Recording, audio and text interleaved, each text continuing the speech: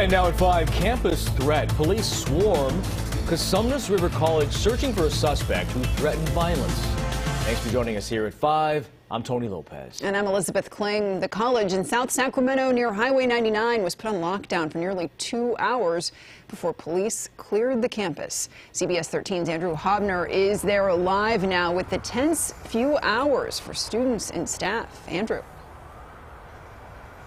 Good evening, guys. Yes, this campus was put on lockdown due to a threat of violence made against the community by a student. First responders came onto the campus, found no weapon or any evidence of a weapon, and then lifted that lockdown. But for the hour of that lockdown, that threat felt very real for its students, some of whom see events like these as an unfortunate inevitability. Jordan Tagatek was on her way to an appointment. All of a sudden, I saw one police driving through campus. Carlos Arroyo was drawing in class when his phone lit up. I heard about it before everything was spread out. My friends said they heard from someone that something was going down, and then I told my stats teacher. From there, a mix of action. We kind of just barricaded the doors and barricaded the windows. Of worry. I was scared for my life due to the fact that I was praying to God, hopefully everyone's safe. And strategy. I was looking for all the exits. I was actually planning everything. It sounds really sad, but that's the reality. And I was holding my hydro flask. This is my only weapon. Elsewhere on campus, response. Someone sent me a picture of the cafeteria. They were boarding that thing up with desks, the desks in there. Really?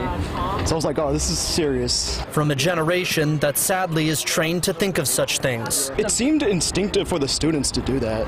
I don't think there's really any teachers in there. Until the all clear. We didn't find any evidence of the threat being a valid threat, meaning that there wasn't any imminent threat to campus. But we take these things very seriously. We don't mess around when it comes to a potential threat to our campus community. Students headed home thankful. I think they did handle it pretty well because, they gave us notifications and then they told us when it was all clear, and also they kind of kept us updated throughout the text. While police investigate and campus officials think how to help students going forward. Our primary concern is always about student and employee safety, and we'll always do whatever we need to keep our community safe.